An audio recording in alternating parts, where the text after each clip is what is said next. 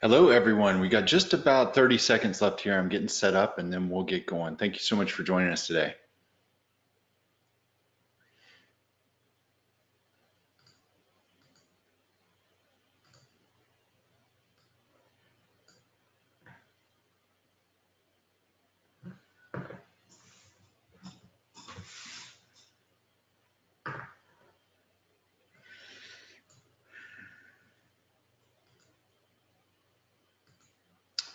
Okay, all right. It's 1 o'clock here on the East Coast on Tuesday, the 23rd of July, 2019. And my name is Paul Merrill. I'm here from Beaufort Fairmont Automated Testing Services. I'm glad you're with us today. I'm excited about this webinar. As you know, we do these every month. We have guests on every once in a while, and one of our most interesting guests so far, as determined by your signing up and registering, is Andy Knight. And so we're so glad to have him back today. He did a talk about BDD and Gherkin a couple months ago. You can find that on the Beaufort Fairmont website under the webinars. We have all the old webinars listed there and all of them recorded. You just have to register again. Sorry about that. It's not my registration page. It's GoToWebinar. Register again and the video will come up automatically. And if you ever have any trouble with that or registering of any other kind, you can always reach out to me, paul.merrill@beaufortfairmont.com. Once again, Beaufort Fairmont is all about test automation. We eat, sleep, live, and breathe test automation. We work on problems like how do we sync up dev and testing in agile environments? How do we automate regression testing? And how do we get DevOps practices, culture, and ideas into our system, into our process? We do that through consulting, training, and our dedicated experts. And I'm happy to say we just added a couple more in the last few weeks. We're growing here at Beaufort Fairmont, and we've got more opportunities to hire more in the near future. So make sure to reach out to us about that. I'm going to have some more information on that here in a minute. Before we get into this talk with Andy Knight, remember, this is a free webinar, so you get a little extra stuff. You get a little bit of Beaufort Fairmont goodness, right? These are the folks on the B list. If you're new to us, I made the B list so that I could honor folks who were kind to us, who helped us out, who have been fans of Beaufort Fairmont, who have done good things. Sometimes it's as little as saying, hey, Paul, how you doing, right? It's all kinds of different stuff. Some of these are, you never know what level of help or whatever else you have been sometimes. If you see a name on there that looks like yours, and we've talked recently, chances are it's you, okay? So this is the B list. Congratulations if you made it this month. And if you didn't, I look forward to you making it next month if you like us and if you want to help out in some way. So thank you very much. So we have some new roles coming up. I need 2 to 3 folks like this in the Raleigh Research Triangle area. And my thinking on this is that I would love to get some folks who are new to automation, some people who maybe they've never even touched automation before, but they've got good testing instincts, or they're just very analytical. Maybe people who are changing careers. I've seen people do very well in this who came from all different fields. So this is an entry-level type of position for test automation. If you know people like this, if you know people who are responsible, on top of things, and they adhere to our values of respecting one another, being honest, having integrity, and keeping relationships healthy, make sure to send them our way. The link is here. Take a picture, get the slides after, watch the recording, whatever you need to. It's on the Beaufort Fairmont website. If you go under About Us and look for careers, you'll find it there. Don't pay as much attention to the description on that page as this one here and of what I've told you. So local to NC, this is contract to hire, and they've got a chance to make our team permanently here at Beaufort Fairmont if they do well in the contract and depending on how things go. So looking for new folks, please send them our way. Thank you so much for a shout out on that. Upcoming, I always try to have the next events on here. What's happening next, Paul? So our next webinar is actually going to be, it says TBD there, but it's going to be Melissa Tondi. If you don't know Melissa, Melissa is a good name, strong name in the test automation field. She speaks at lots of different conferences within the testing and test automation industry. She's spoken at all the biggest ones, the STAR conferences, STPCon is one of her big ones. She has a very strong mind, a lot of great experience with test automation. Don't miss that. I'll have more information about that very soon, but that will be on the 20th of August at 1 p.m. and it will still be daylight time, Eastern Daylight Time on the East Coast. Cast is coming up down in Cocoa Beach. If you're going to be down there, shoot me a note, send me a tweet, do whatever. Let's connect. Let's make sure that we meet down there. And I would love to talk test automation and your challenges with you. My talk is a little bit different this time. It's the idea of how do we create test cases? Where do our ideas come from? And the theme of Cast in general is using other fields' ideas to help us in testing. So you may or may not know, I was an English major long before computer science. And I learned a lot about coming up with new ideas in that field. So I'm going to share that and how it relates to testing in kind of a semi-session workshop deal down there. It's a 1-hour session, but it'll be interactive. So if you're going to be down there, make sure to say hi, make sure to come to my session. I look forward to seeing you there. You can save 10% off with the code there. STPCon, I'm excited to announce I'll be at STPCon again on the East Coast in Boston. And I'll be doing a talk about refactoring for those who don't code. So if you hear your developer saying, we just need to refactor that so that we can X, Y, and Z, this is the talk for you. Make sure to come to that if you're in the Boston area. If you're in the Boston area and you've got time to meet up around that time, give me a yell. You never know, maybe we can get a cup of coffee. And once again, there's a way to save there. So make sure to write that down. We always do a $50 Amazon gift card giveaway. So stick around until the end of the webinar and you may have a chance to win. It may be you, and I don't know about you, but I love having an extra $50 in my Amazon account because I just haven't seen all of the Marvel movies, I guess. So today I'm excited to announce that Andy Knight is joining us for this presentation, and I want to tell you a little bit about him. Andy is an engineer, consultant, and international speaker who loves all things software. He specializes in building robust test automation solutions from the ground up. He currently works at Precision Lender in Cary, North Carolina, an awesome company, by the way, right up the street here. Read his tech blog at automationpanda.com and follow him on Twitter at automationpanda. And I'm going to turn on his mic here if I can figure out how to do it. Andy, are you there? Hello, good afternoon, everyone. Thank you, Paul. Hey, welcome. I'm going to pass the ball over to you. And I want to do a couple things as I'm making you the presenter. One is, I really like to know who we're talking to here. So as you're getting set up, as you're getting the presentation, being able to share your screen, I'm going to do a poll and figure out who all is on the call. So this first one is, what is your role?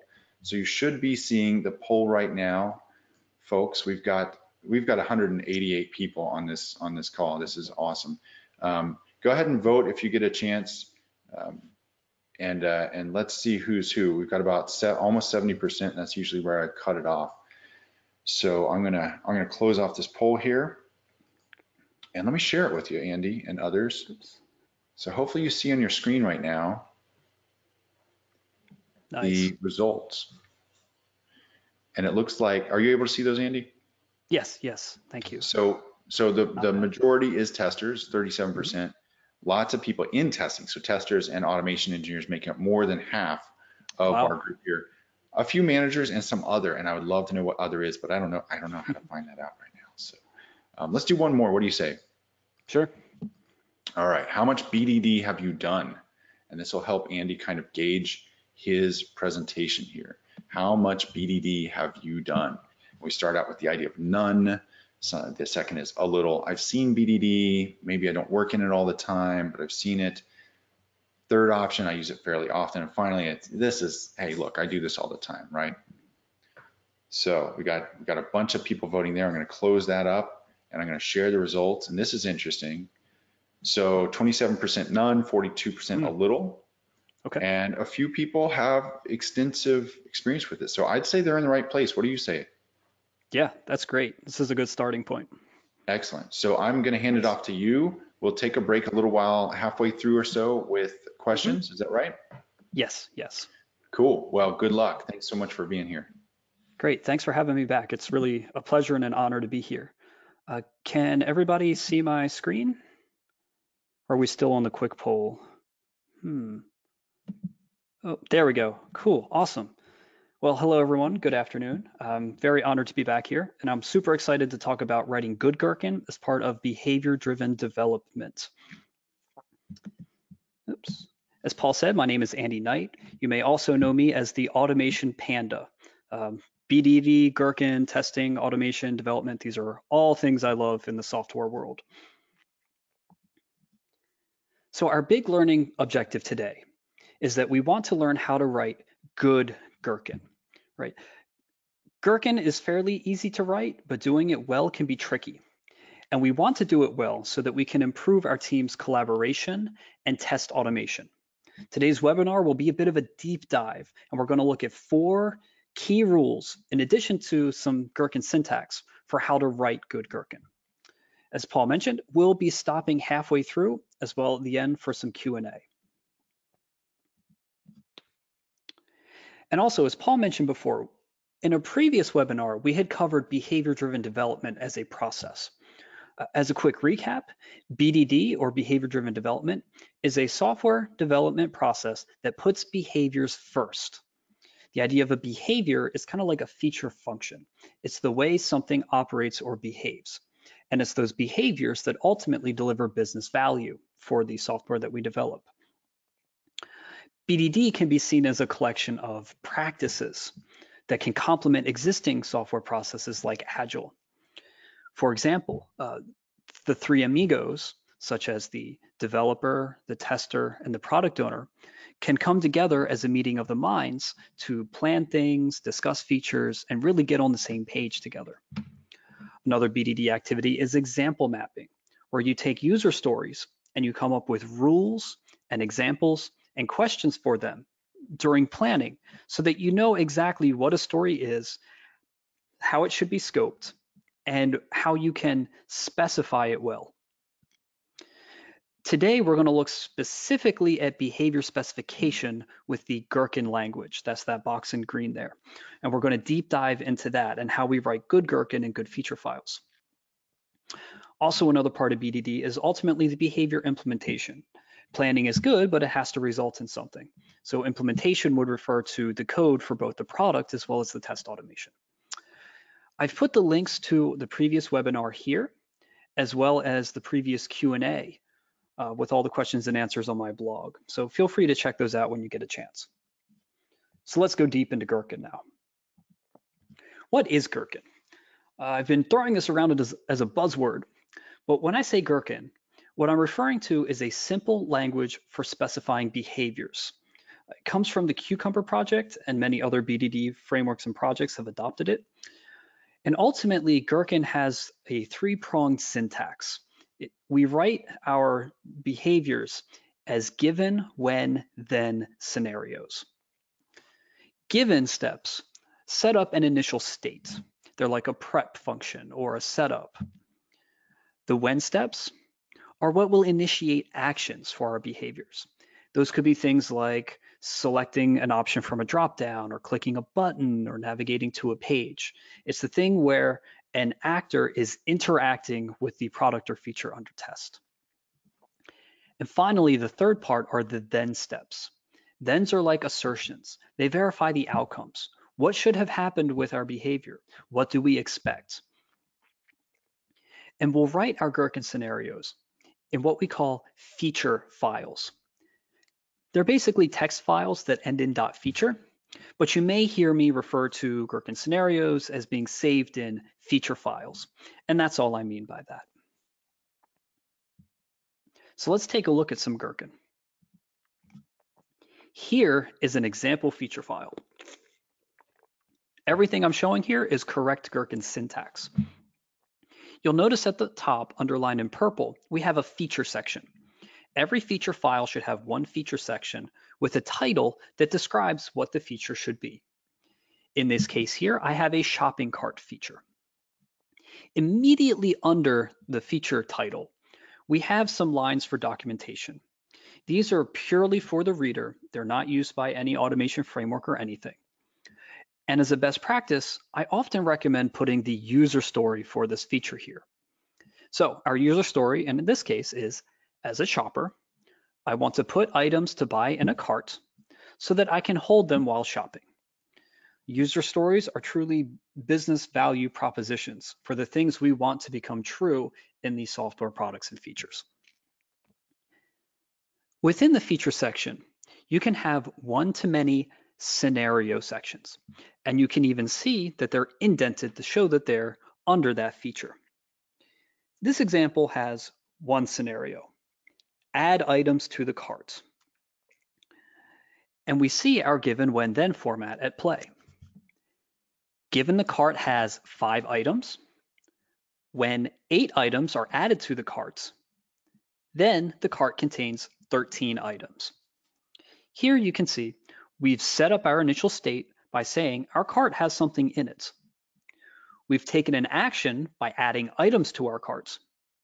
And then we're making sure that the total number of items is what we expect, because 5 plus 8 is 13. Some other things to note about Gherkin syntax. You'll notice those comment lines in green on the right side. You can add comments anywhere in Gherkin with the hashtag symbol, and anything after that hashtag will be commented out.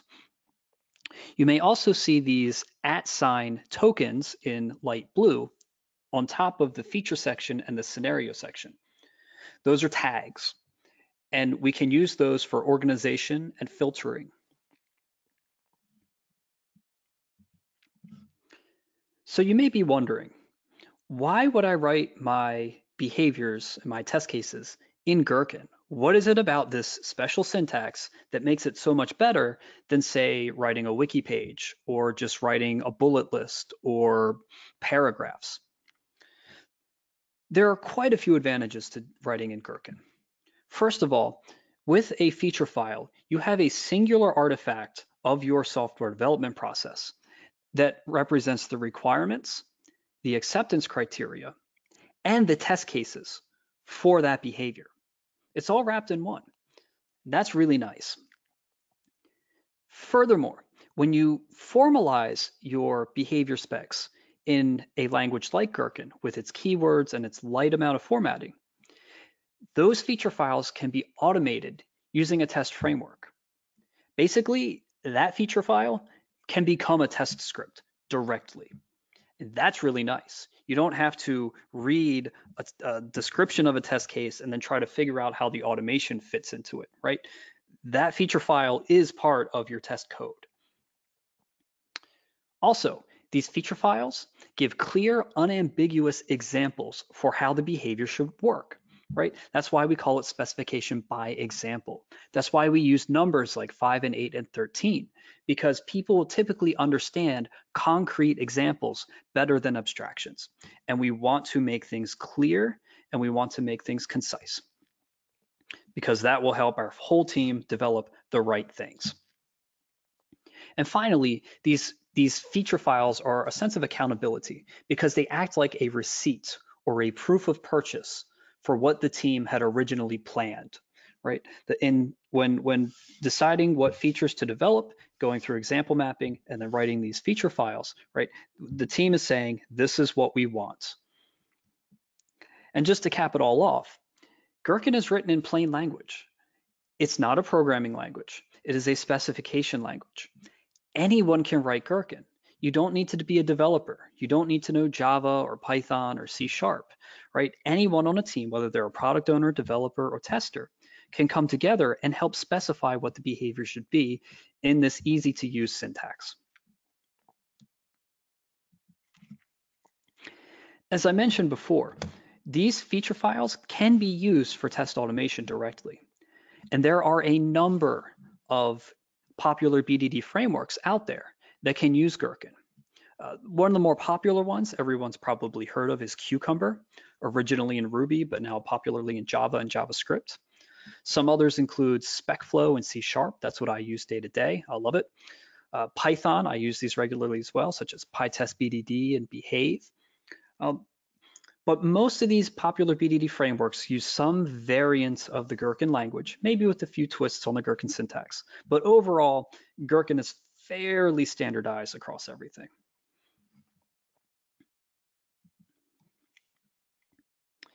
Now, I've made it seem like Gherkin is actually pretty easy, and just writing given, when, and then, and some English behind it can be an easy entry point.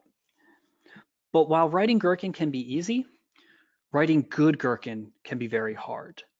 There is an art to it. There is a knack to it. There is a learning curve because we don't just want to write scenarios once and forget them. We want them to be scalable. We want these steps to be reusable. And so we want to make sure that we write good Gherkin so that it can last for a long time and be useful. So let's learn 4 helpful rules together for writing good Gherkin.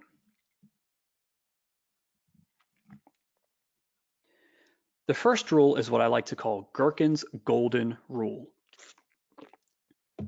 Treat other readers as you would want to be treated. Write your feature files so that everyone can intuitively understand them. Write your feature files so that everyone can understand them. If we're trying to sell the value proposition that Gherkin is easy for everyone to pick up and run with, make sure you're being friendly to the next person who's going to pick it up and read it. Let's look how this plays out. Here on the screen, I have 2 extremes of how we could write our Gherkin scenarios. On the left, we have an ultra declarative scenario. Shoes. Given I want shoes, when I buy shoes, then I get them. Contrast that to what we have on the right, the ultra imperative scenario. I'm not even going to read this because the font is too small and it keeps going off the screen. But we can clearly see visually we have 2 very, very different styles for writing Gherkin scenarios. And each of these extremes has problems. Looking at the ultra declarative scenario first, we can look at each one of these steps and show some of the major problems that this scenario has. Right off the bat, we can see this scenario is not really procedural, right? When I write these behavior scenarios, I really want them to be a step-by-step process, right? Because that's how we exemplify the behavior at play. Behaviors represent interactions, and so I need to see some sort of interaction with the thing I'm developing. Here, namely in this given step, we see I want shoes. This is not an actionable step. This is not a setup step. Instead, this is more of a business proposition statement, right? This sort of thing would belong more in a user story than in a Gherkin scenario. So keep that in mind. There's a difference between user stories and Gherkin scenarios. And we want to make sure that our scenarios are procedural. Secondly, we also see that the scenario is very vague. This when step really begs the question, what? What is the behavior here? What is the feature under test? How do I go about buying these shoes? This is very ethereal. Are we talking about a web app? Are we talking about a mobile app? Are we talking about like a process in a store or a back? We just don't know. All we know is that a customer wants to buy shoes, but we haven't specified any mechanism for them to buy those shoes. The feature is essentially missing. And as a result, this behavior is ambiguous. If, as a developer, I were to receive this, I wouldn't know what to develop. I wouldn't know what to implement. As a tester, if I were handed this, I wouldn't even know where to begin. I'd have to go back and talk to the product owner and the developer to say what's going on here. So the point of specification is to eliminate that ambiguity.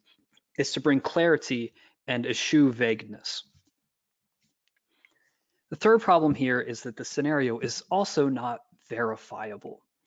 This then step says, I get the shoes or I get them. There's really no good way to have any sort of assertion. There's really no check for the rules here, right? What does it mean that I receive the shoes? Are they in my shopping cart? Do I have them in another place? Is there some sort of transaction for which I have a receipt or a record? There's nothing really being verified here. And as a result, this scenario really lacks accountability. Even if I were to run it, I'm not validating the rules of this user story. I'm not sure that I could meet the acceptance criteria, and that's a problem. Let's swing the pendulum to the other extreme now. Let's look at the ultra imperative case. This scenario, I don't even know how many lines are here. I've lost track. I'm not going to count right now. But it's the same basic thing, purchasing shoes through an app. And if we were to step through the steps here, we see things like username and login, we see clicks, we see waiting, we see more clicks and more waiting. But if you take a step back and kind of squint your eyes a little bit, um, you'll see the proverbial wall of text, right? This is an anti-pattern anytime you write something. When you have a wall of text, it's really hard to get meaning and understanding out of it because you feel intimidated, there's a lot of information there, and you can miss the forest for the trees. In this scenario, the desired behavior is obfuscated because there are too many low-level and really somewhat unimportant steps, right? If you were to write this, you may understand exactly how the scenario works when you write it. But now imagine handing this off to another person and trying to explain the same behavior. Are other people intuitively going to understand the behavior you're trying to cover with the scenario? And the likely answer is probably not, if they even bother to read the whole thing because it's a wall of text. So that is one of the big problems in this one. A second problem here is that we have a lot of low-level interactions. If you scan through, there are multiple clicks and multiple waits. If this is a web app, that's probably underneath the hood just doing low-level Selenium WebDriver calls. The problem with having these types of calls, these mechanical calls at the Gherkin level, is they communicate how, but not so much what or why. They don't give us a context for the business value. They don't reveal the business value of the behavior to us. And that's why it's hard to understand, and that's why we could miss the forest for the trees.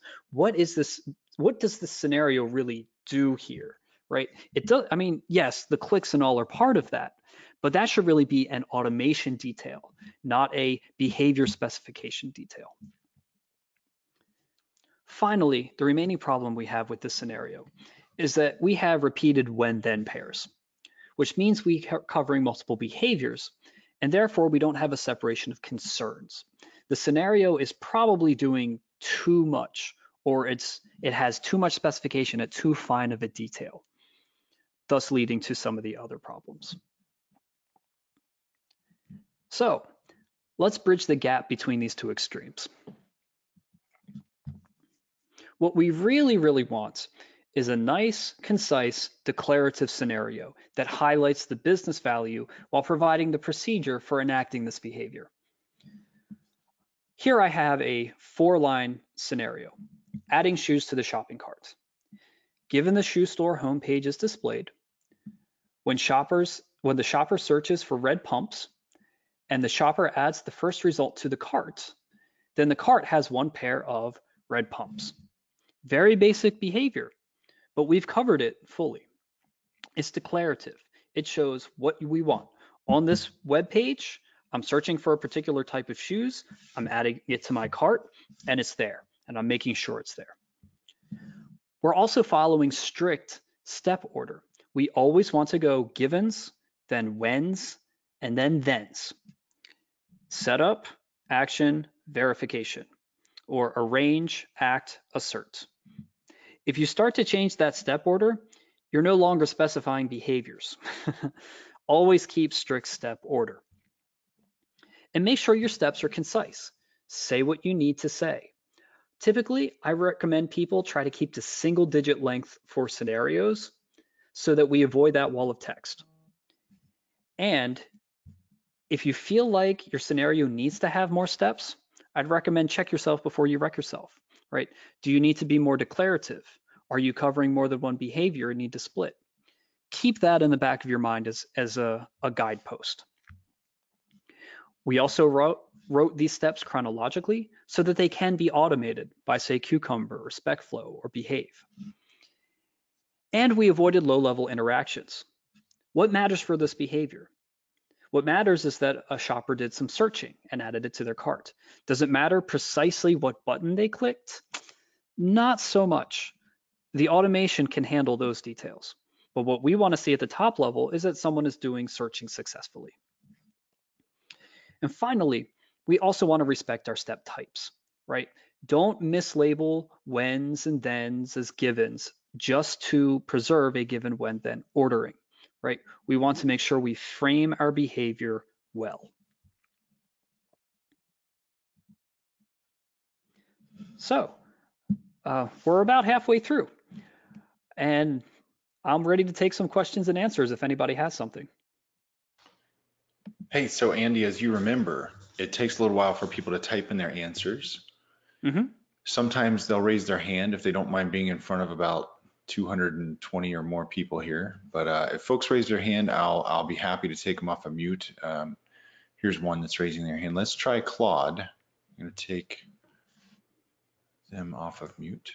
Claude, are you there? Yes, I am. Good afternoon. So a little bit about my background. I was a test engineer for about 7 years, and now I'm a systems analyst. And because we're using Gherkin in an enterprise scenario, there's a lot of work and angst on trying to get the statements at the right resolution, especially as they're passed downstream for testing. From an analyst perspective, what recommendations do you personally have for making sure that not only we're writing good Gherkin, but also making sure that we're focusing on the testability aspect of the statements as well? Oh, that's great. That is a great question. And that's one that a lot of teams, especially at enterprise level, I've seen struggle with. So the first advice I can say is make sure you have those three amigos, those three different roles, collaborating on what the behavior should be, and possibly also writing Gherkin together even. Because what I find is that teams will right size their Gherkin for their needs, right? Some teams are, in the web application space, and it's all driven through web UI. But other teams, they may be more on the back end, and so they have other concerns they have to handle. Um, Regardless of the product or features under test, whether there's some flashy front end thing, a back end thing, or even like a systems process type thing, um, still following some of the rules and guidelines I just mentioned, keeping things concise, keeping things, single digit in length. Um, Sometimes people want to add more description, and that can help as kind of like a railing. I would recommend possibly putting comments in place if something seems a little fuzzy, or refactoring some of the step verbiage you use. And really, a lot of it comes down to practice, right? A lot of times people, when they first start writing Gherkin, they hit writer's block and they're like, well, I'm not sure at what level I should be writing this Gherkin. I'm not sure if I should be, talking about, specific web elements on the page, or if I should be talking about specific REST API endpoints. And what I would say is try it and see for your team, right? Just write some stuff out in a brainstorming session, look at it, hold it up, and you try some of those checks. Does this pass the wall of text check? Does this pass the single digit length test, right? Is this chronological? Does this make sense when I hand it to somebody else who may be down the hall and wasn't part of our little brainstorming session, right? And you'll find as you collaborate and as you iterate, your Gherkin's going to get better as you go.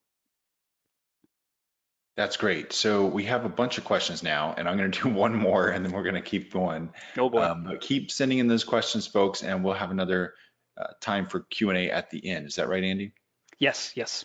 Cool. So here's one that asks about your example specifically. So you may want to go back to that, but this individual says, isn't searching and adding a cart two different behaviors? Why did we add them to the same scenario using two wins? Ooh, that's an excellent question. Searching versus adding could be considered separate behaviors. That's absolutely true. What I was covering in this particular example here, this particular scenario, was kind of like the user process of, all right, so I want to add the shoes I want to my cart. And in order to get them to the point where I add, let me just do a simple search as one of my action steps, and then search, add, boom. I wouldn't worry too much about that. What am I trying to say here? I wouldn't get too hung up over the case of this example, right? If I actually had a shoe store web app and now we're trying to write dozens of these scenarios to aptly cover behavior, then that question would be more pertinent, right? I might say, hey, oh shoot, this scenario, maybe it is covering two separate behaviors because searching and adding to the cart may be a little more complicated than I imagined them to be at first. And if that were the case, then yes, maybe I might go and separate them out. But I would still say, for the sake of this example, this is not a bad scenario, because the thrust of this scenario is the idea of basic user, quick search, find something, like it, add to cart. And I can argue that path is one behavior in the system from a user's perspective. That's perfect. We've got a bunch of other good questions here, so I'm gonna hold them till the end. But thanks so much, and let's continue. Cool. Thanks, y'all. Yeah, I love these questions. They show you're thinking things. Cool. So let's continue. Oops. Come on. There we go. Awesome. So the second rule I want to cover is what I call the cardinal rule of BDD. And it actually hits on that second question that was just asked. The cardinal rule of BDD states, one scenario should cover exactly one individual independent behavior. One scenario to one behavior.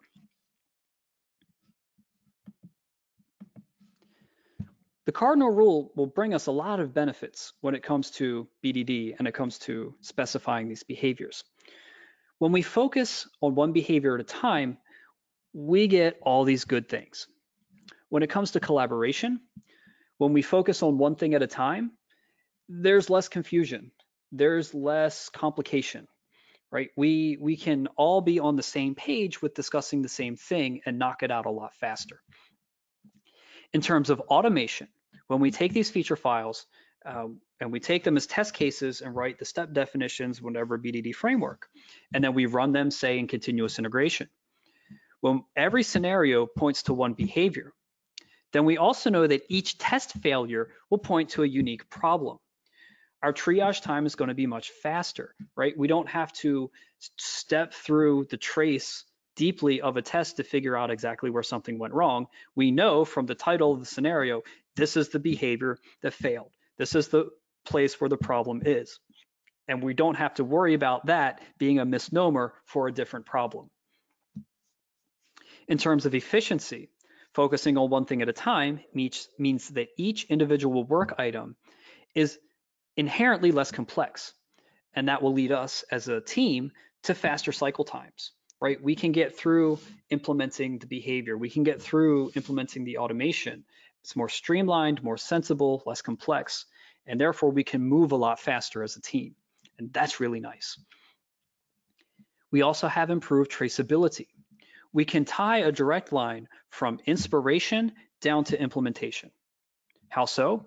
Well, if we have one behavior, we have one example for that behavior, which means one Gherkin scenario, which means one test case, which then, when it comes to running that test, means one test result and possibly one failure with one root cause. We'll know exactly how that traced through our entire process. That's really nice to have. And finally, we also have better accountability. We don't have this huge wall of text. We don't obfuscate our behaviors. We don't sidestep or avoid behaviors. We know exactly what we are developing. We know exactly what we're testing. It's completely transparent, and we can be true to our intentions. So let's take a look at a scenario here. Basic product search again. Given the shoe store homepage is displayed, when the search phrase red pumps is entered, in case anybody's wondering, this is what a pair of red pumps looks like. I had to go look this up myself. When the search phrase red pumps is entered, then results for red pumps are shown. When the user searches for images from the results page, then the image results for red pumps are shown. Here's a question. How many behaviors are covered by this scenario? 2. Uh-oh, we have a problem. This scenario covers 2 behaviors. It's very easy to pick that out because we have duplicate when-then pairs, right? I repeat action and verification again, right? We don't want to have this because if I were to run this as a test and the first search fails, there's no way I'm even going to get to the images. And when I'm talking about a simple product search in the title there's nothing indicating there's anything to do with an image search as well.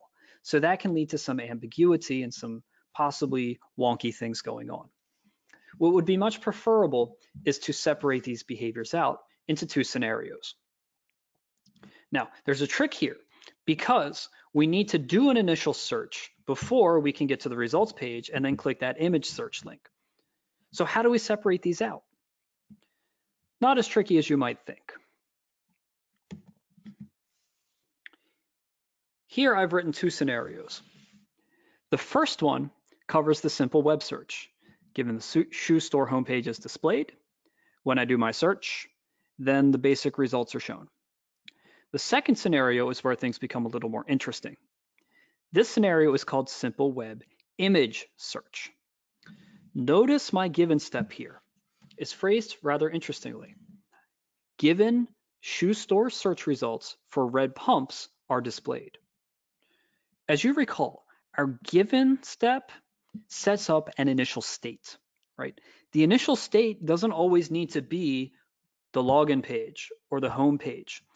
We can start our scenarios in media res, in the middle of the action. So what's the middle of the action here? Well, I want my starting point to be, I'm already at a search results page because I want to start on the search results page and hit the button to make it into an image result. So that's how I specified my given step, and my whens and thens are going to be the same. I have two scenarios now so that I'm covering these behaviors separately. In the case where a simple web search is working, but an image search is not, I'll have the first scenario passing and the second scenario failing, thus leading to what I said before about greater traceability and greater accountability, and failures pointing to exactly one problem. In the previous scenario, there was one scenario that would have failed, but I wouldn't have known which of those two behaviors was actually the culprit without doing some deeper digging.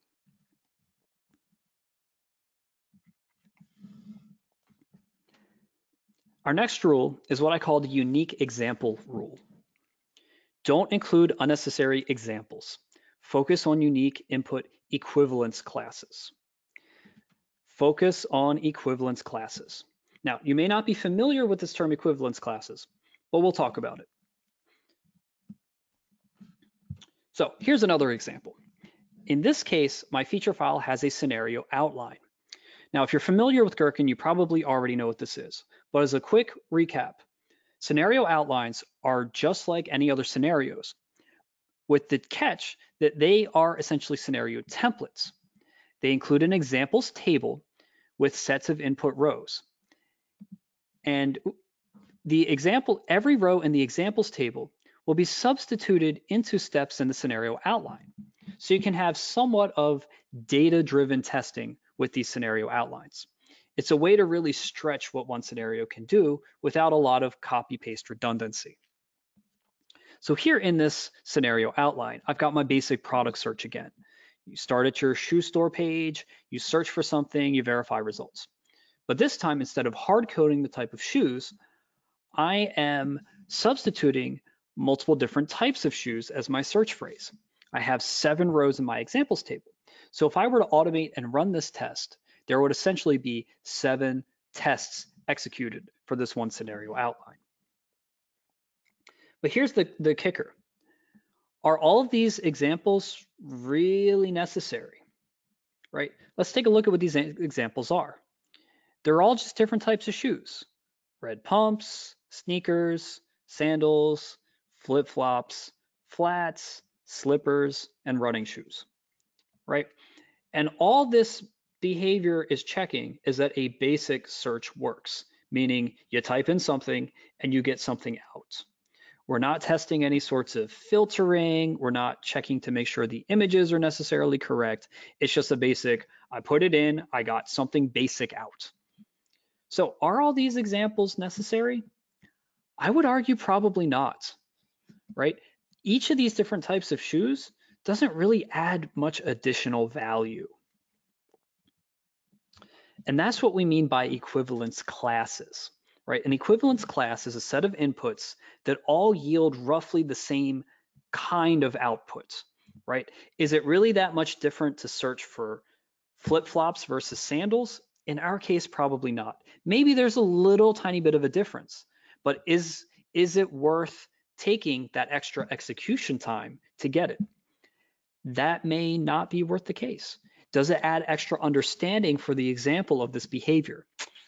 I can kind of understand this example without needing multiple types to explain it to me. I get it. So anytime we have inputs that are of the same equivalence class, we truly ought to remove those duplicates, right? They don't add value for our understanding.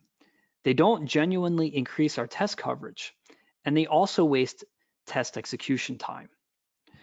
This is especially bad for certain domains like web UI testing or mobile testing, where the typical test case can take about a minute. Now, if you think about that in terms of execution time here, with one example in my table, this test would take 1 minute. If I had all of these, it would take 7 minutes. Now, in the industry, it's very, very common to have test suites that are hundreds to thousands of test cases large. So we're talking hundreds to thousands of extra minutes of testing. That's a lot of compute resource, and that's a lot of money, and that's a lot of time wasted getting to delivery. So be mindful of that. Always look for equivalence classes that you can remove.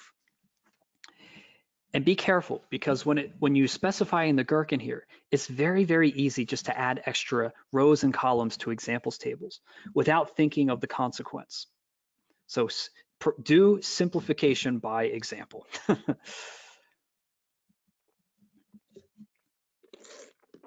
Finally, our fourth rule is what I like to call the fourth amigo rule.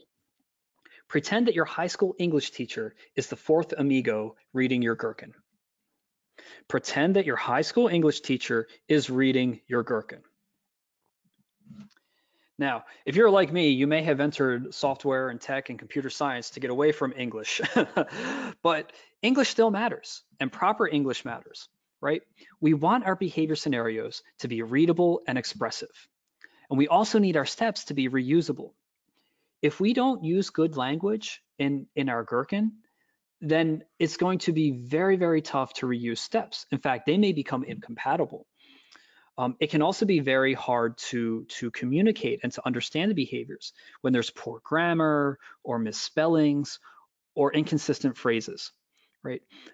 All that sort of bad English can really ruin the benefits we seek from this type of behavior specification. It can make things confusing, and it could also lead to steps being used improperly. So using good grammar, using good spelling, using good phrasing is very, very, very important. All those things we learned from our high school English classes come back to help us here in terms of how to write well. And let's see a couple ways in how this comes out. First of all, we need to decide a point of view for how to write our scenarios. Here I have our basic shoe store searching scenario written in two ways, in first person as well as in third person. On the right, or on the left, first person. Given I am at the shoe store homepage, when I enter red pumps into the search bar, then I see links related to red pumps on the results page. I, me, my, all first person, all putting myself as the narrator, as the initiator of the action in this scenario. Contrast that to what third person looks like. Given the shoe store homepage is displayed, when the user searches for red pumps, then links related to red pumps are shown on the results page, right? The same behavior is covered. It's just we're stating our steps in slightly different ways based on first person or third person. So the question is, which one is better? How should I be doing this? Now, opinions rage on this, and there are people out there who will side one or the other.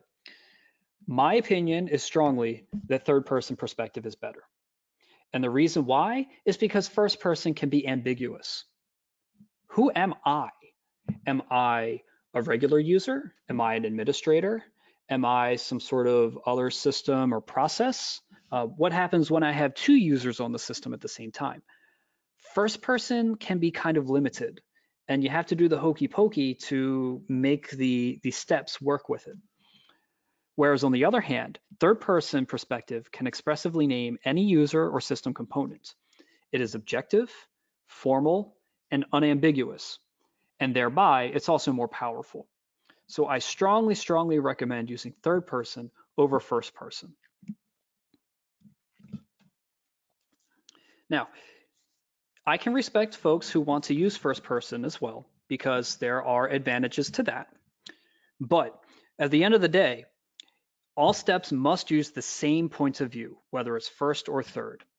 If you mix steps with perspective, you get ugliness and confusion, like with this scenario. Given I am at the shoe store homepage, when the user searches for red pumps, then I see web page links for red pumps. So timeout. Am I the user? Is there another interloper coming in to do searching for me? This scenario doesn't specify that. It's ambiguous. It's unclear. So remember, steps may be shared between scenarios, especially when it comes to automation. Stick with one point of view, and I strongly recommend that to be third person. Another Englishy thing to pay attention to are subject predicate phrases. All steps should use subject predicate phrases. You have the starter noun, you have the verb, and maybe a direct object or a prepositional phrase. Consider this scenario here at the right.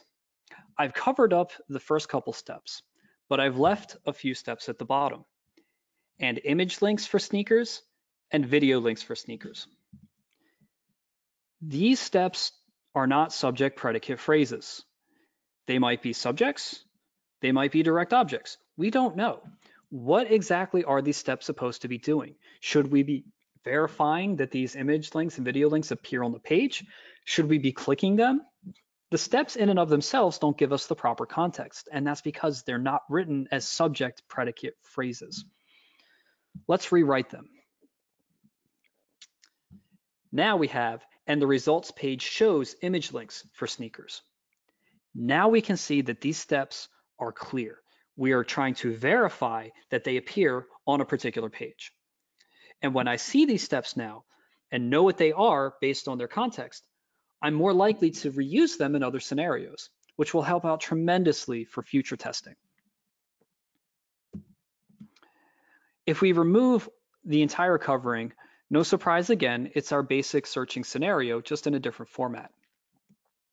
Subject predicate phrases really help to capture the context for steps. The scenarios will also provide context. If I had shown you the entire scenario at first, but with the original versions of those then steps, you would have read it and understood the scenario and what the steps are trying to do. However, if I were to take away the context of that scenario, the steps are now not as meaningful. And imagine if I were to go write another scenario and misuse those steps. That would cause all sorts of problems for understandability, collaboration, and automation. Each step must make sense in its own right. Each step must make sense in its own context. So make sure when you write these steps, you're being specific about what the thing is, where it is, what should be happening with it, all the pertinent details. So I've dumped a lot of information on y'all. Let's tie it together. We've learned a lot today. Primarily, we've learned that anyone can write good Gherkin. Anybody can use Gherkin. It's a plain language, or it's plain language syntax. It's meant to be accessible for everyone. And we also know that these Gherkin scenarios have the added benefit because they can be automated as tests as well. They serve to be requirements, acceptance criteria, and test cases as one artifact. We also looked at 4 rules for good Gherkin. First of all being Gherkin's golden rule, treat other readers as you want to be treated. Write your scenarios so everyone can understand them. Rule number 2, the cardinal rule, one scenario should have one behavior.